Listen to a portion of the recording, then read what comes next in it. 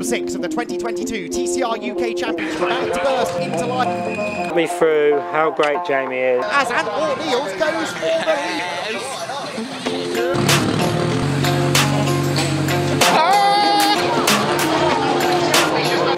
How's your day going? Mega! Is that right?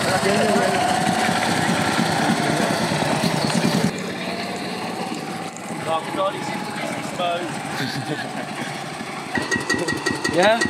So you see that little kink? Yeah? Can you see the kink on the right? Yeah. Just try. I can see that. Just try and go into that bit, yeah? Because what will then happen is what happens now is you'll work it out. You see where the one board is. What you'll end up doing, you see where the JCBs are, is you'll point to the JCBs on the approach into the corner. The other thing I found... We're getting kicked off. Let's go!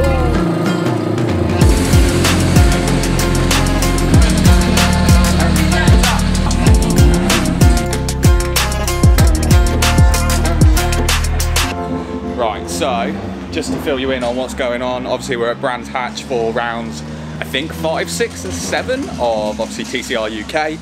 We've got a chaotic weekend going on here. Currently cars are just getting ready to go out, however we have had a slight issue with the alternator in the Subaru, so they are doing a rapid swap on it right now. Max's car had a few problems yesterday, so actually we'll let him explain what happened there. Here's a little bit with Max.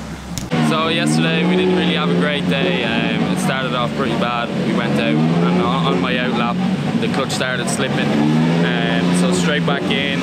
We eventually got a new clutch, back out after lunch.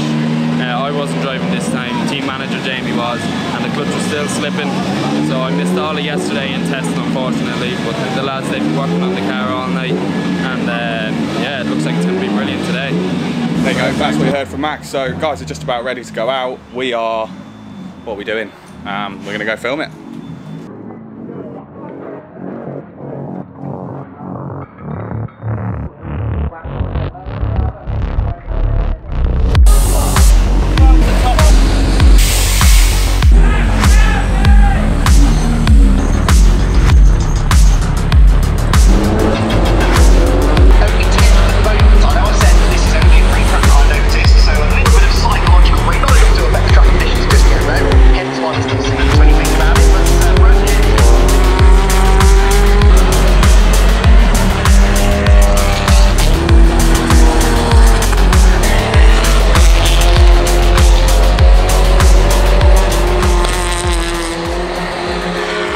That for you? Come on, give me something. No words, don't be like that. Same old. What is the same old? Any smoke or anything? No smoke, nothing inside, nothing coming under the bonnet anymore. No. It's Charlotte sticking her tongue out. It's alright, I'll blur any confidential stuff, don't worry. I can't even evacuate. No, because they had new rubber on. Is the nitrous plugged in and reacting and we'll glue that loose goes off there.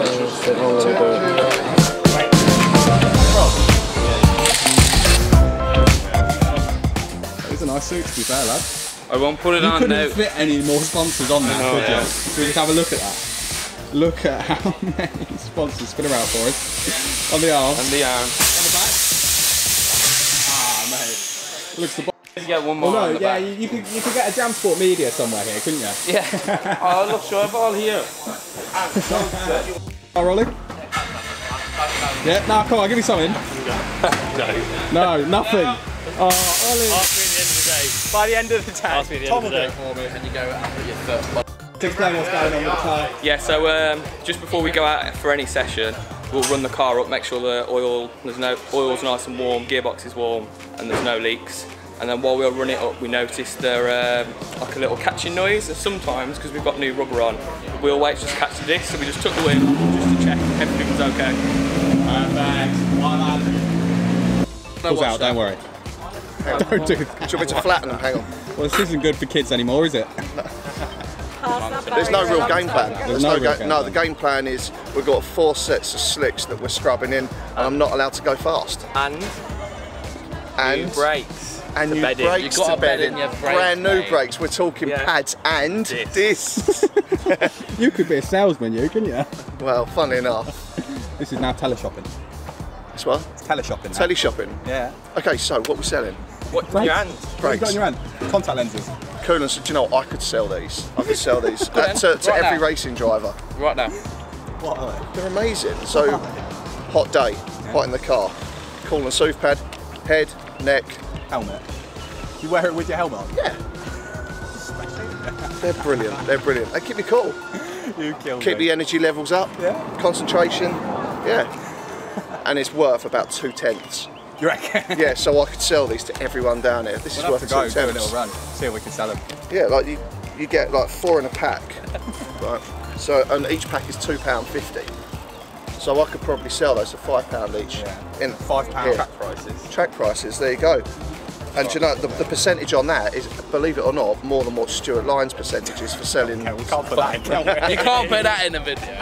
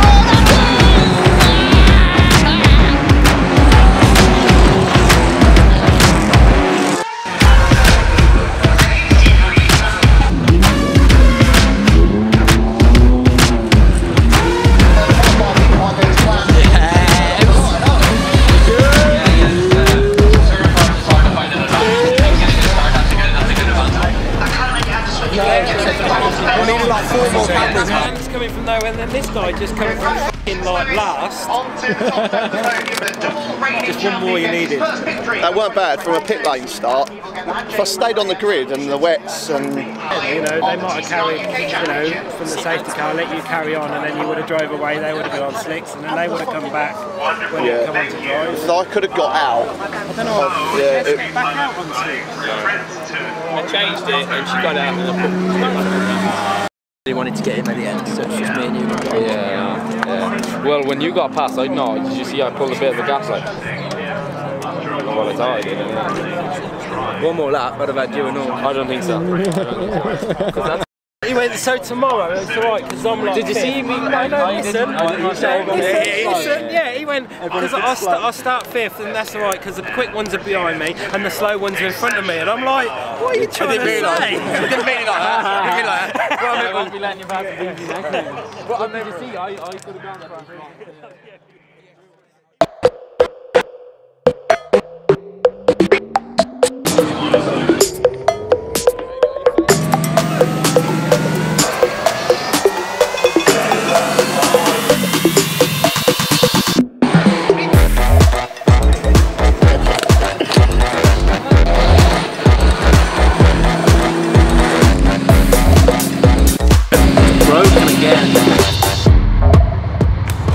When we put wets on, we've changed the damper settings for wet settings. Not a lot, but the physics of the car was still where we wanted it to be, so where the wheels are pointing. Yeah, it's a bit more toe out. So all we done was pick the dampers off for the wet. So we've measured it and we're happy where it is, and that's where we wanted it to go. So it's back to how it was before you No, it's the dampers are back up to the wet setting, but the rear geometry is different from what. If you liked it in the wet, it'd be better in the dry. Okay. All right, because all the differences that we've done is stiffen the dampers. At the end of the day, just driving now. Yeah. Yeah, that's right. Yeah. Yeah, so we was happy what we measured. If you like it, See you down and... I'll have a walk over. Huh? I'll have a walk over.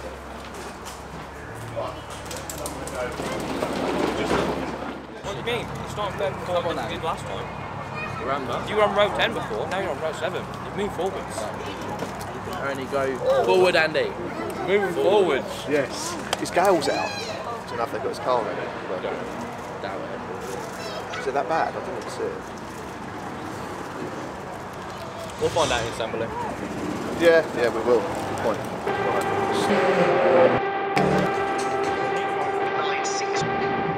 Let's see what happens then. Round number 6 of the 2022 TCR UK Championship about to burst into life. Bradley Kent and Antwort Niels make up row number 1. The reds start to rise, the red lights will go on. 25 minutes of racing getting underway. A good start made by the front two, but look at Jack Constable.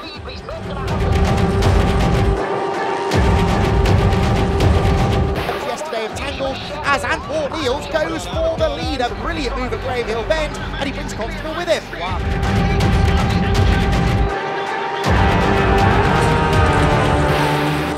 Lewis Kent is catching these two. Brad looking for the inside. He's into the back of Max Hart's Hyundai. Max isn't going to like that. Parks the car on the apex though and hangs on to the position.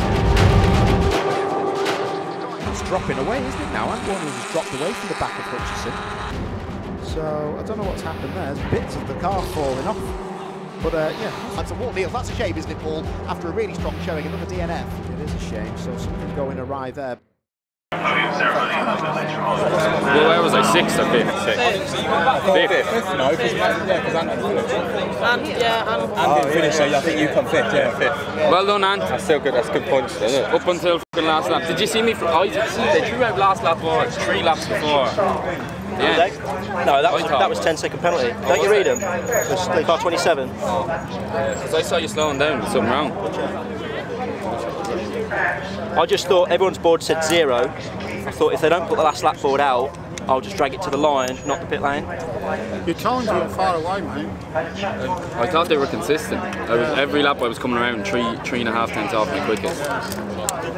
Well, I think that's Smiley didn't finish, so that's even more of a championship lead now. We had a good start, to be fair. Not the best launch that we've ever had off the Subaru, but it was okay. And then just caught Bradley Kent napping into turn 3. Little dive up the inside into Graham Hill. And to be honest, I thought we'd got a bit of control over the pace the first 5-6 laps. We were looking after the front tyres, trying to maintain the gap. We were struggling a little bit with setup off the corners. And then they started coming and the train got bigger and they barged their way through and we dropped back to P5. And then tagged onto that top 4, top 5 train, which was good really. You didn't think the Subaru would be able to hang on, but she did. And yeah, a lap from the end, we had a left front tyre failure, which was annoying really, considering I'd put a lot of effort into looking after him on the first 3-4 laps. But one of them things, the guys are on it now, fixing her, and we don't know if it was damage from tyre rubbing bodywork or just a general delamination, but we'll fix her back up and go again. How does it feel being the only person to lead laps in that Subaru? Yeah, it feels good. It's good to reward the team from the work that they put in. Everyone's put a lot of work into this car and she's a bit of an underdog, and I think people around the paddock now are starting to get a bit scared of her. So we'll keep that up and keep rivaling them and push them about, and yeah. So for the next race, what's your plan moving forward? Same as always, try and get a good start, try and catch them out on cold tyres if it stays dry and we're on slicks. Keep fighting our way forward, see what we can do really. The new bodywork's going on it, so it should be strong again. And anything changing? A few setup changes, yeah. We've not done a full meeting about what we're going to do, but there is a few areas that we do need to work on, so we'll have a chat. Awesome. And then the championship, how are you feeling? I'm not interested in the championship, mate, at the minute. We are literally trying to get this Subaru at the front of the grid. As soon as we can do that, we can look forward to future years with it. But unless it's at the front of a grid, it's not going to be a wanted car. And if it's not a wanted car, there's risk of losing it from the series. So we'll just keep fighting and see if we can put it up the front. And then once we're at the front, try and stay there consistently and hopefully before we know it, we've got a race-winning, consistent paced car. And it's good, I guess, getting new cars into the series. What's your opinion on other stuff like that coming in? Yeah, there needs to be more. I'd be really disappointed if the TCR package turned into Hyundai and Cupra Cup. I think it would ruin the series, and it needs to be a multi-manufactured grid. It just needs to, because it's what draws the crowds in. People like their different cars, people have their favourites, and we need to keep cars like this in it, which is why all the Jamsport guys are putting such an effort in to get it to work, because we can't afford to lose them. I didn't get the greatest of starts, I don't think, but then I started picking places off pretty quick. I know that Darryl was in front of me, and then I got past him because he went wide. And when I was in front of him, I thought good. I had Russell Joyce behind me, and he dropped back because a few of the fast guys were coming through. So I just thought, oh, good, that's right. I've got some breathing space between me and Joyce. So all I wanted to do was beat him. I didn't really care. I'd finish last as long as he was behind me. I want the old man's trophy, didn't I? I want the old man's trophy. Not had much luck with that, but no, to be honest, my tyres were going off a little bit early. Tonks came through, and he was kamikaze, absolute lunacy. I mean, you say some key points in that race. I mean, I followed Brad Hutchinson through when he overtook Depper, and that was at paddock, but Depper didn't see me coming through as well, and he closed the door, but he obviously didn't see me, so I had to break out of that at paddock. So that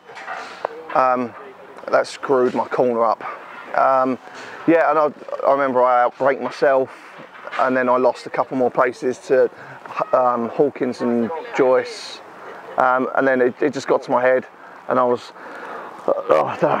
some anxious feelings and frustration, and just thought, oh, I just can't do this. But I suppose every driver beats themselves up when they screw up. But yeah, run out of talent a bit. But yeah, then managed to get some good times in and start reeling them back in. But I think we got in front of Hawkins in the end because she got a 5-second time penalty. So it was good enough that we was close enough to be able to nick that position off her. So I think we finished P9 when we started 13th. But the way that race went, we could have ended up probably where Darryl was, maybe 6th. Right, so here we are. So that was a little bit from Ant about what happened in race 2. I can't say enough how happy we all were as a team to see the Subaru leading some laps of a race, and it really does make all the hard work that the team's put into the car worthwhile to see it leading those laps.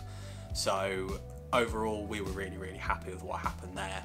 Going on to race 3, it was a bit of a crazy one for us, to be honest. Adam managed to get his way from P5 up all the way up to P2. We were over the moon with that result. You know, Adam really deserved it.